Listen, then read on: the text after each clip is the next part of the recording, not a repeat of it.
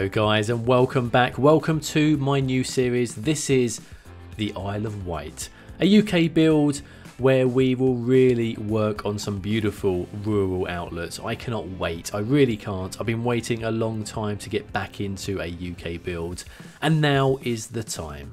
Now, if you was a follower of mine when I first started the channel, my first ever series was a UK series. It was called the British Challenge.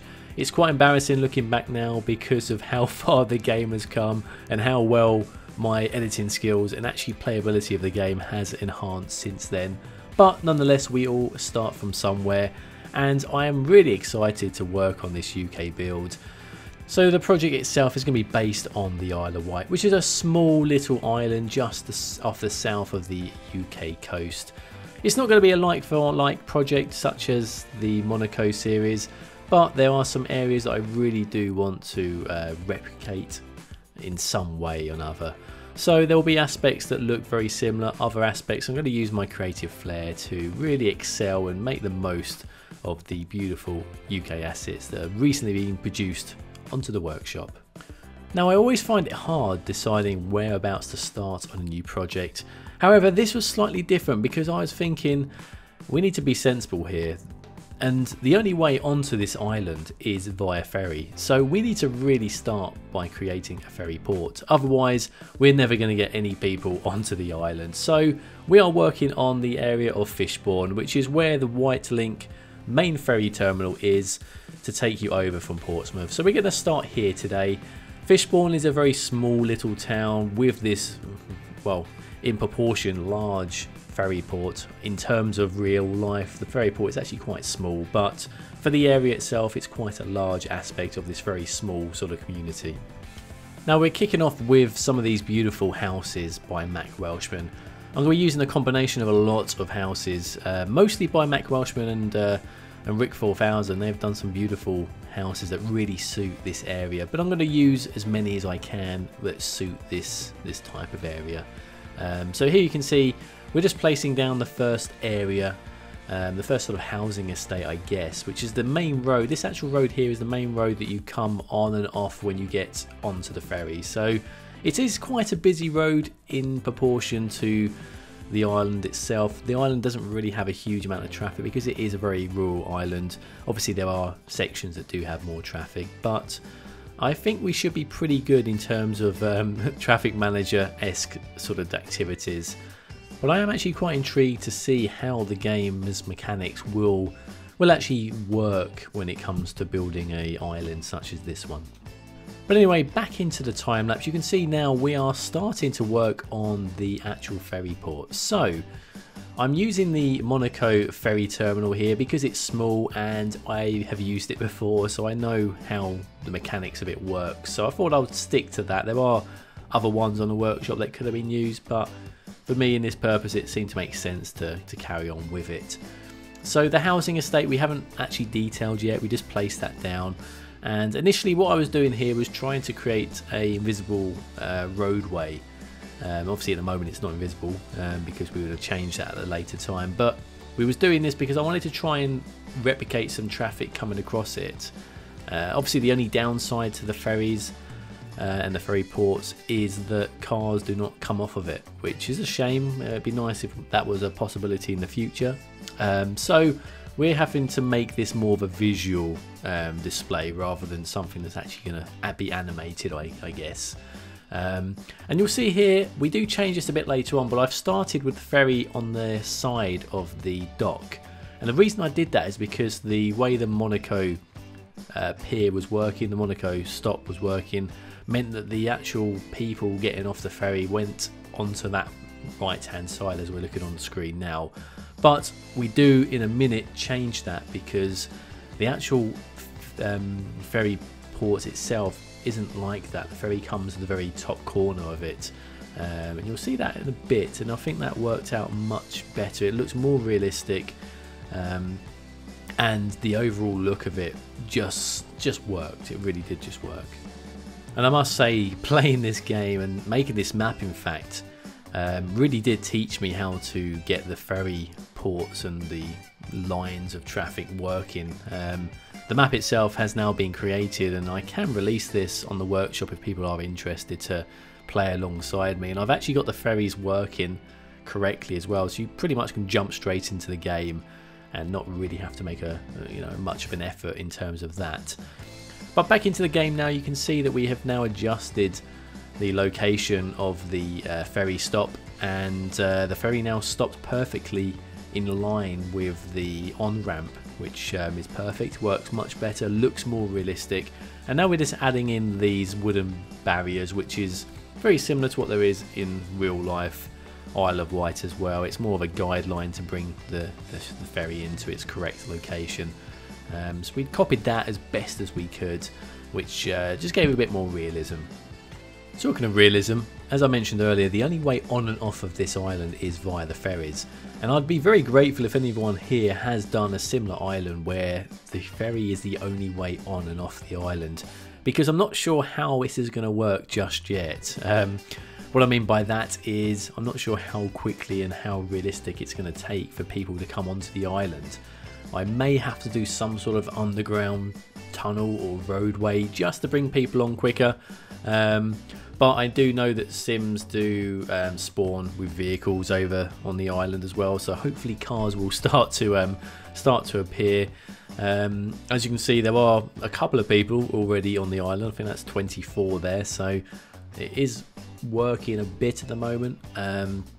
But let me know if anyone has created an island that has purely just allowed ferries, or anyone who has any experience of using these ferries. It'd be very useful for me to understand a bit better. I have learned a lot as time's gone on, but anyone that can help me learn quicker will be much appreciated. So let me know in the comments section below if you've got anything else to add or help me with in terms of getting people onto the island quicker.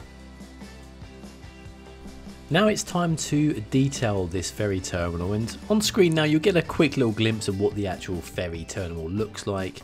I'm quite pleased with how close it looks. As I say, this isn't a replicational series, but I wanted to create this as similar as I could.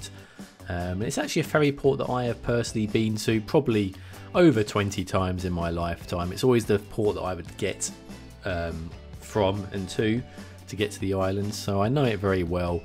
And if you are a resident of the Isle of Wight, or you do use this ferry terminal a lot more regular, you will know that this has now changed. So I've actually designed the old version of the port. The new version has a very swanky and very unique on-ramp that's slightly higher up, which means that cars can get on the top layer quicker. So yeah, let me know guys in the comment section below. This is going to be one of the things I ask quite a lot. If you're from the Isle of Wight, please comment in the section below and tell me. I like to know whereabouts you're from in the island, and let me know what you think that I could be building next. What would you like me to see being built, and what's your favourite part of the island? It's always good to hear from people who have been to the island, and certainly those who live on it. It's always fascinating to find out that sort of information. It's a place very close to my heart, so I'm always intrigued to hear stories or hear things about the island. So let me know in the comments section below.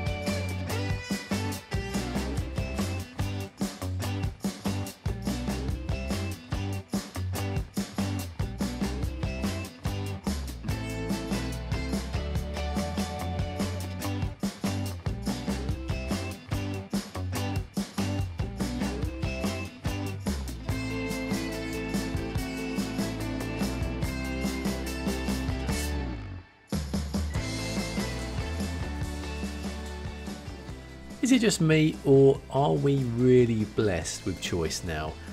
If you go onto the workshop and search for a single word, an item that you're looking for, there are hundreds that come up now, and it's amazing. The only thing is, I find it troublesome at times trying to find the perfect fence, the perfect gate, because they're all perfect and there's so many of them available now. It's really a fascinating thing. The game really has changed over the last few years. If I go back to my comment earlier of the British Challenge, when I worked on that, we only had a handful of things back then compared to what we do today. So it really does enhance the game, and I know a lot of you are going to agree with what I've just said, because the game would be so different if it wasn't for this amazing community. And it's the community itself that allows me to make these sort of videos for you guys to enjoy and watch, and I really appreciate the fact that so many of you are still following me and are enjoying my content. It makes me really engaged in creating more videos. So a big thank you to all of you followers and all the new people that have recently joined. I know a lot of you have as of late, and it's really nice to see new faces and new comments. But shall we get back into the build? Let's do it. So what I've done is I've detailed the ferry port now. We are now creating this little off-ramp sort of area, which I'm not sure what it's actually used for. If someone knows, let me know in the comments below, because I assume it's probably for the smaller boats to be pushed up and down. I don't think a ferry's going to get up there. But yeah, you know me, it's never a build unless I put down some sort of PO, procedure objects, and I have used this to its advantage here by changing the angle of the placement of these docks by Ronix, and yeah, they worked really nicely for me. I'm really happy with that, and that's the advantage of procedure objects. I know I've said it a million and one times, but you can just enhance what props and assets have already been created to suit your needs, which is ideal for this particular scenario. So yeah, that's that. We're putting down some fences as well. Not going to bore you with commentary on everything that I do here. You can see what's going on the screen. I'm just going to really sit back and sort of talk a bit more about the project now. Now, as you know, I am still heavily working on Project Monaco, which has been my baby for almost 2 years now, and it's something I still want to complete. I still want to really push that series. But now I've obviously taken on this new series, and I must admit I've got a new taste of inspiration. So it may be a case of we do 1 week Monaco, 1 week of the UK build. We'll have to see how it goes. At the moment, I'm very eager to push the UK series project, so we'll see what happens. And on screen here you can see the changes of the detailing that we did recently. So that is the main area now of this port. We're going to put some decals down and sort of roughen up the area, but all in all, the actual build itself of the port is pretty much done. If you caught my streams that I did when I started building the map, a lot of you are asking if I was going to do a bit of detailing and a bit of building on the actual UK mainland, so Portsmouth in this instance. Now, I may get round to that. At the moment, my project is working on the island, so I'm not going to be considering that just yet.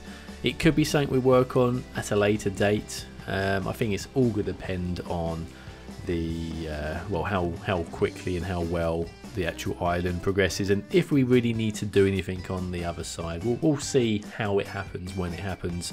Not really decided yet. I'm more excited to build on this island and get it looking very nice, very realistic and very rural as well. On screen now you can see we are working on this little segment here, and I did actually locate this. I've never seen it in person. I guess it's covered up quite well by the ferry port, but there's actually a yacht club here, which is enclosed behind some of the houses and gardens of the properties nearby, and it's basically just a little yacht club that stores all the yachts, I guess, in simple terms. And it looked quite nice on the on Google Maps, and I thought I'd do my own version, my own take of this over here, just to add something different. I do like those quirky sort of builds where things just appear and you don't really expect them to be there, and this is one of those items that makes sense that it's there, obviously by the side of the sea, but until you see it you don't really understand it. So we've taken advantage of that, and we put down some of these yachts and boats and Just create a little storage area here as well, and I was pretty pleased how it came out, to be honest. And one thing I have learnt quite a lot recently is taking full advantage of the terrain and theme that you're using. You'll see a bit later on that I actually combined a number of decals and using the paint option within the game to actually paint down some of the ground. And I was actually surprised how much and how great you can actually make decals just by combining both of those options. And that's also better for the frame rate as well. And it was just a nice way to create a different sort of texture. It's a texture you're not going to find as a decal as standard, and you've got your own ability to adapt it and change it. As you can see here, I'm putting down some of the dirt textures over the sand, and only applying it in certain areas really does make the area pop out as well. So I'm really pleased with how that came about. And with that said, we are pretty much now at the end of episode 1. I hope you enjoyed it, guys. I really have enjoyed working on this. Episode 2, not yet decided where we're going to build. If you want to drop down in the comment section below the next area you think we should be working on, that'll be excellent. I've got no real path of travel to see where we head. I have got one surprise coming up hopefully very soon, which I'm hoping a lot of you will really enjoy. I'm really excited to place down this particular item. But other than that, guys, if you do want to find out more about me and see what else I've been doing, follow the channel. You can also follow me on my social media platforms. I do stream as well now and again on Twitch TV and also via YouTube. So if you're only using one or the other, that should not be an issue. But yeah, check out my Twitter account. I post screenshots and teasers, and even more so, jump into my Discord channel. There is a lot of chat going on, a lot of people throwing out some beautiful projects as well for inspiration. And other than that, guys, thank you all very much for watching. I will catch you in the next one. Thanks for watching, and all the best.